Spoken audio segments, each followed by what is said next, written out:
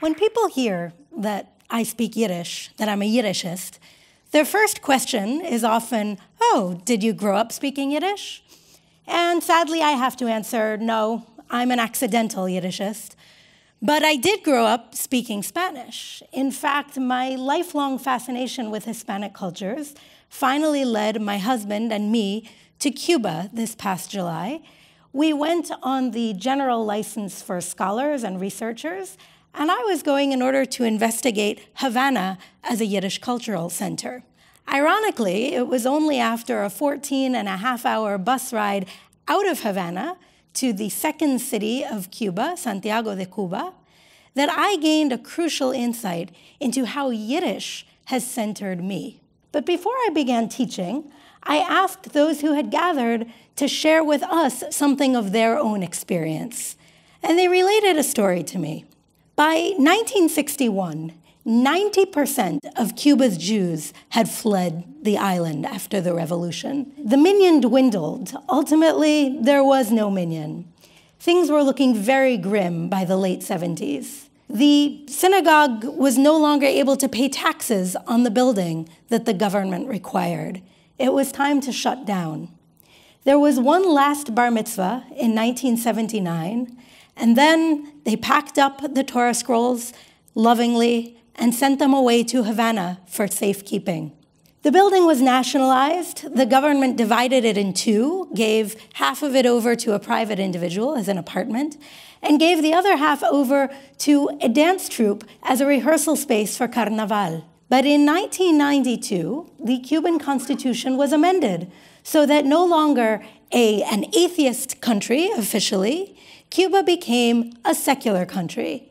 What that meant was that it was once again legal to be Jewish. This led to a renaissance of Jewish life across the island. The community in Santiago had been so isolated that there were times throughout the 80s when people didn't observe Yom Kippur because they didn't know which day it was. Now, in the mid-90s, they were going to get their building back. They were going to be able to rededicate it as a synagogue. So it was a very exciting time.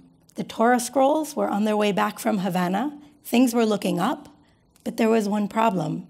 There was no ark in which to put the Torah scrolls. The eastern wall of the synagogue had been plastered over with drywall, and nobody could remember the dimensions that these two Torah scrolls would require. They tried contacting Havana, but communication was very difficult. The isolation was really quite unimaginable to those of us from outside of Cuba. And the deadline was approaching. So finally, the synagogue president, who was also an engineer, made the call that they were going to have to break through the drywall and see if there was some indication of what the dimensions had been of the original ark.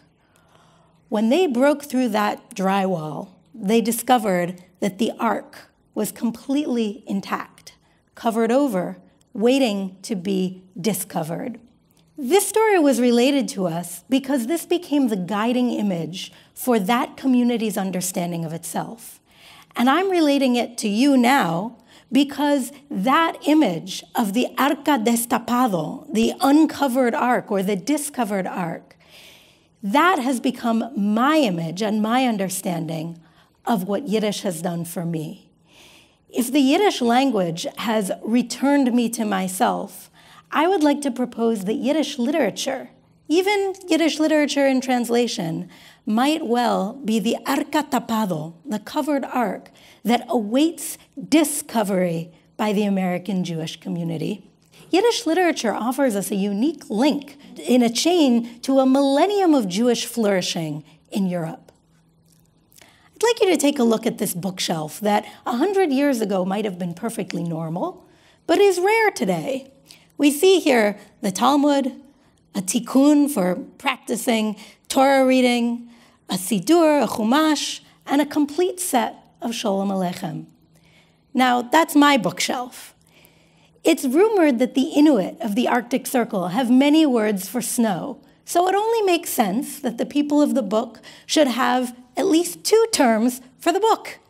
Indeed, we have the Hebrew-derived Sefer, plural in Yiddish is Sforim. That refers to our sacred literature.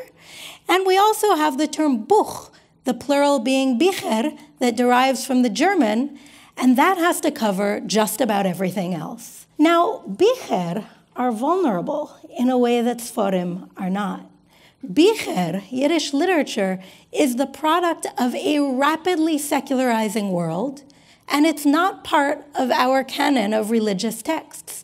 That means that bicher, as American Jews have assimilated and acculturated and lost their connection for the most part with the Yiddish language, that means that bicher have become something of an endangered species.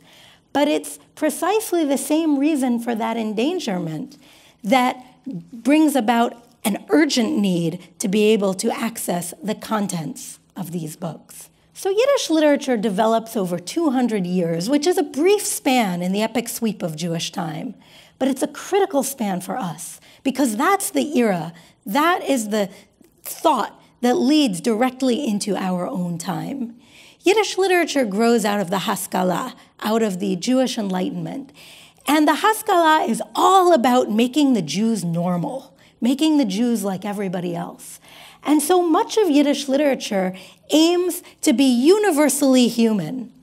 But these Yiddish authors can't help seeing the world through distinctively Jewish eyes. We're going to take a peek today through the iconic spectacles of Eliezer Steinberg, who lived from 1880 to 1923 and published, mostly after his death, 150 fables in verse that he had written. We're going to take a look at Steinberg's first fable, which is called Zwei Rosen, Two Roses. Now, like about a third of his poems, this one is borrowed from another fabulist, from the great Russian fabulist Ivan Krylov. And Krylov's fable, like the one that Steinberg is going to write, is about a conversation between a natural rose and an artificial rose. Now, the artificial rose is very snooty. She's very high on herself. She's very catty. She really feels clearly that she's better. She's a perfect form. And she lords it over the natural rose. Now, in Krylov's telling of the fable, the Russian version, this conversation takes place outside in the garden. So when it rains, the artificial rose, who is so high on herself, is destroyed. And the natural rose, of course, flourishes. Steinberg writes a more tragic, less pat ending to the fable. His fable concludes with the natural rose delivering herself of a soliloquy that defends the end of her life, which is surely impending, against the absence of life. Let's take a look.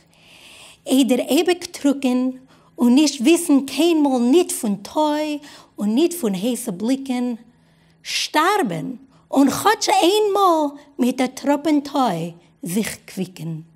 She says, then be always dry and never taste the dew or warmth of sun. I'd rather die and just one time at least renew, delight myself with a drop of dew. Now, this term at the end of the fable, quicken sich, meaning to delight, this is an essential word in Steinberg's lexicon. He felt that the response to the evils of the world was to delight. It was both an ethical and an aesthetic imperative to quicken sich. His Jewish twist on this fable, the place where he sets it apart from Krylov's fable, is to set the poem indoors and to make the natural rose a Jewish rose, who laments the fragility of Jewish life in Eastern Europe. She knows that her days might be numbered, and nonetheless, she says, you know, I wouldn't want to be tough like you. I would rather live in the way that I have. Her response to everything is quicken sich, to take pleasure, to delight, to engage. She embodies a special kind of Jewish defiance of history, a special brand of chutzpah.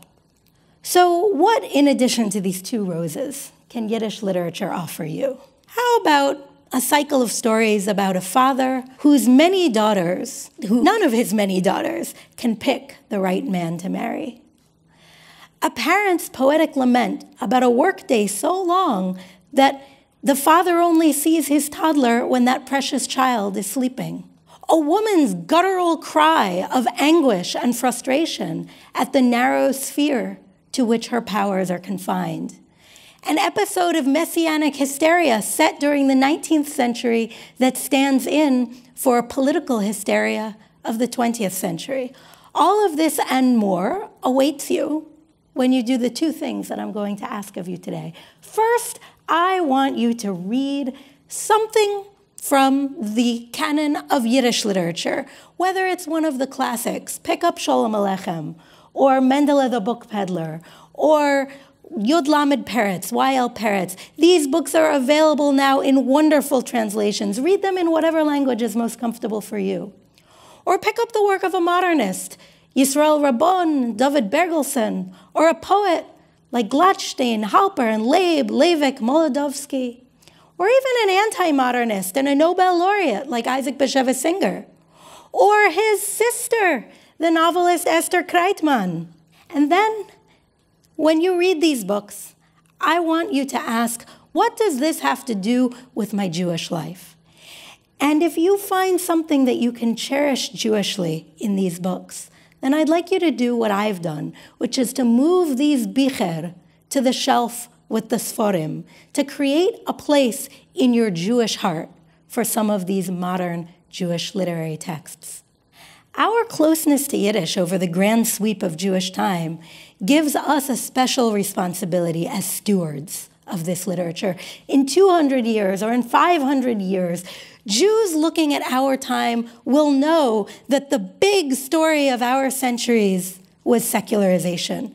And they will wonder, how did we grapple with those challenges? What wisdom did we bring to bear on this rapidly changing Jewish reality? And how sad it will be if we have to tell our great-great-grandchildren that we plastered over our ark through benign neglect, through distraction, through apathy. Now, I've made it sound as if reading Yiddish literature is like eating your vegetables.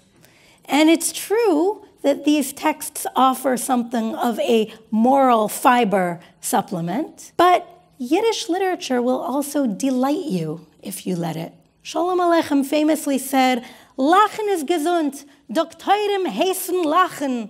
Laughter is healthy. Doctors prescribe laughter. I hope that you'll read these books and laugh, and that you might find in Yiddish bicher an ark to contain the experiences most sacred to you in your own encounter with Jewish modernity. Thank you.